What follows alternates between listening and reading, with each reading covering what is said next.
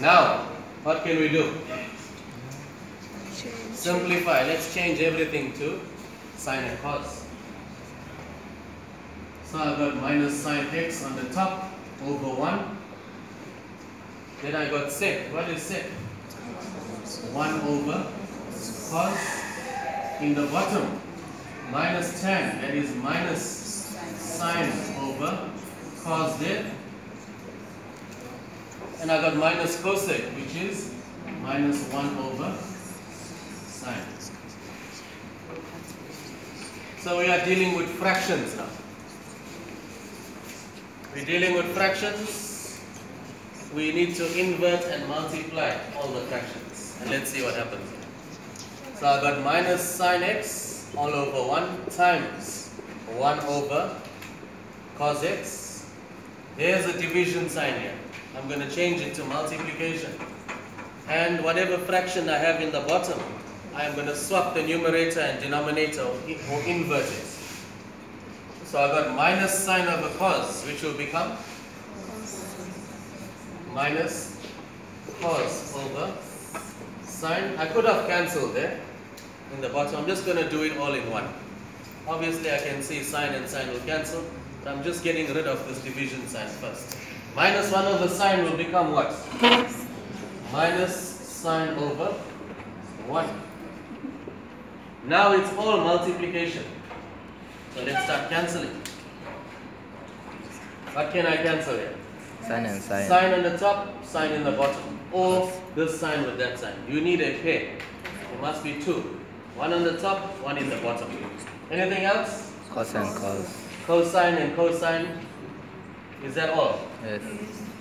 Okay, so now we got a negative times a negative times a negative, which is Negative. negative, and we just left with Sine x. sine x.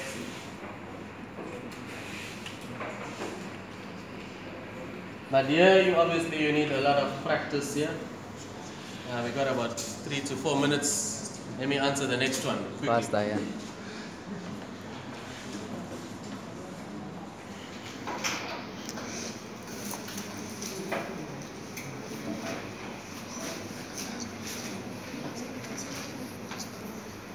Camera woman.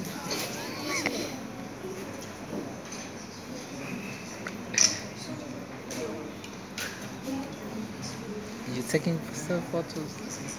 Right. Simplify again. 5.2.1. What do we have there? Sec minus 10 times sine. Simplify by making use of basic trig identities. Okay. Let's try and rewrite everything in terms of sine and cos. So, sec can be written as what? 1 over 1 over cos. What about tan? We just wrote it down. That will be sine theta all over cos theta, and then we have sine theta. Okay. So now, this is 1 over cos. What do we have here? Sine over cos is a fraction. So therefore, sine over 1 is the other fraction. Can you see that? So how do we multiply? Numerator times numerator, denominator times denominator. Minus sine times sine is minus sine squared. Cos times 1 is just cos. Now we are dealing with fractions. We need to add or subtract. There's a minus sign. We need to subtract. Is the denominator common? Yes. Yes, so let's write it down once. I will write down my common denominator one time, and on the top I have 1 minus sine squared.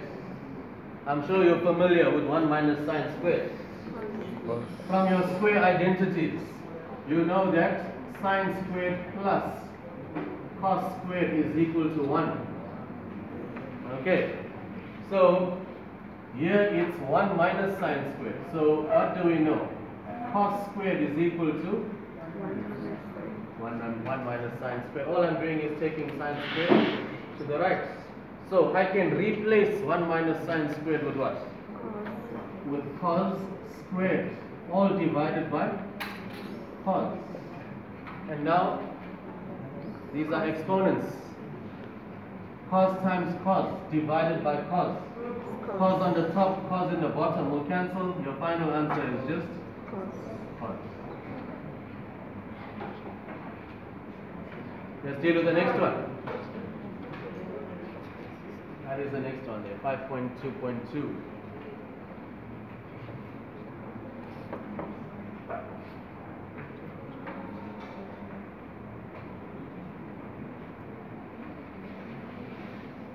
Divided by cos theta. What do we do? What do you notice here? There's a minus, there's a plus here. Factorize So, it. a minus b, a plus b. You should recognize that standard form. A minus b, a plus b is the difference of two squares. So therefore it is a squared minus b squared. So therefore this will be 1 squared minus sine squared. A squared minus b squared. Can you all see that? Divided by cos. So what is 1 squared? 1 minus sine squared again.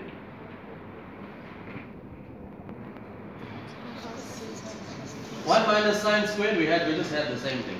Cos 1 squared. minus sine squared is Cos. cos squared all divided by cos. Cos squared divided by cos is cos. Just had this, I wonder why they gave the same type in the exam. I'm going to deal with the last one then. Yes. Or you leave it out for the exam, if you see it. Move on to the next.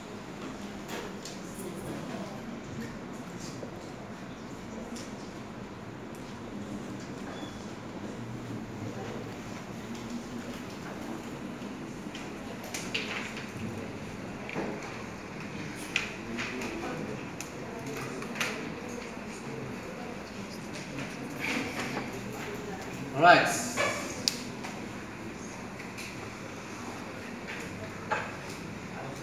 Let's deal with this one. Without a calculator, we got sine of 150 degrees. Where is 150 degrees? So it's in between 90 and 180. So therefore it is the second quadrant. So how can we rewrite 150 degrees? 180 minus or 90 plus 90 plus what? That is 150 degrees. 90 plus what? 90 plus 60. You have two options. It's up to you. You understand? But the easier option is not to use the co-ratio. Okay, there's nothing too difficult, but it just takes, it's just one extra step when you're dealing with co-ratios. So stick to 180 minus, 180 plus, 360 minus. But remember, there is the other way to do it also. So that is going to be 180 minus 30. What about 330 degrees? Which quadrant will you find that? In between 270 and 360 is 330 degrees. You are in the fourth quadrant. How can we rewrite that? 360 minus 30 or 270 plus 60. Am I right? 270 plus 60. So you have two options here. But let's use the easier option, which is 360 minus 30. What about 240 degrees? Which quadrant will you find that?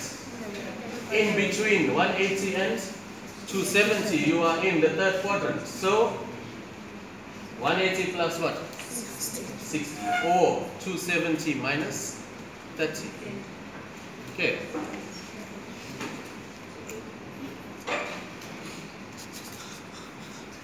Minus cos 210. 210 again in between 180 and 270. So 210 will be 180 plus what? 30. Let's deal with 120 degrees. 120 degrees, which quadrant? second quadrant. So that will be 180 degrees minus 60. So now, it's almost the same thing that we are doing here. Can you see that? It's just that we don't have x, we have the real angle. Okay. So I'm going to do this quickly. Which quadrants? Second quadrant. Sine is positive, so that is a positive sine 30 degrees. Fourth quadrant, cos is positive, so that is a positive cos 30 degrees. This is third quadrant, tan is positive, so that will be tan of 60 degrees. Which quadrant is this? 180 plus. Third quadrant, cos is negative, so that is minus cos of 30 degrees in brackets because of the negative sign that was there. Can you see that? Which quadrant is this here? 180 minus. Second quadrant is tan of positive or negative?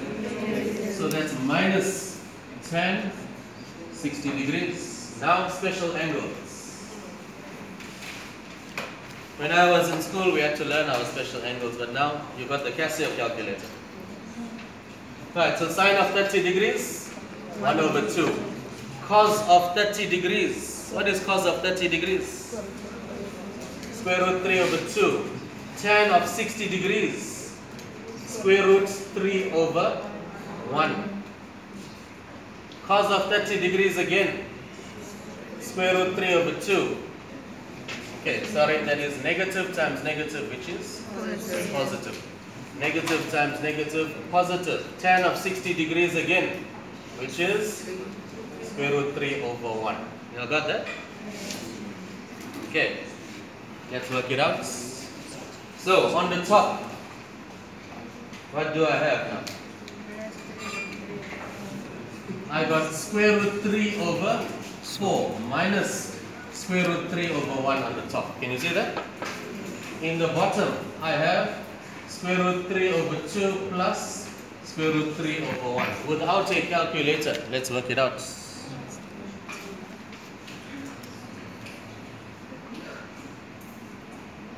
What if you cheat? Okay, without a calculator. So I'm going to find an LCD on the top, LCD in the bottom. So that is equal to square root 3 over 4 minus 4 square root 3 over 4. 4 and 4. What is 4 divided by 4? 1. I'm not changing anything. Can you see that? I'm writing it with a common denominator. So that will be square root 3 over 2 plus 2 root 3 over 2. All denominators are common now. So, therefore, this will be square root 3 minus 4 root 3 all over 4 on the top. And here we got square root 3 plus 2 root 3 all over 2 in the bottom. That is LCD, which most students have a problem with.